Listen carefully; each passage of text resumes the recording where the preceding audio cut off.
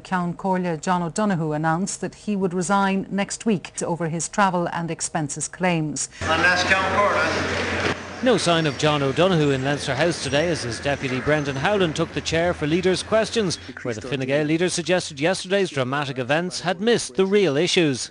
Yesterday we saw the rather unedifying spectacle of this House being focused entirely on the job of one person, when in fact what the work of this House should have been focused on the almost 500,000 who are now unemployed.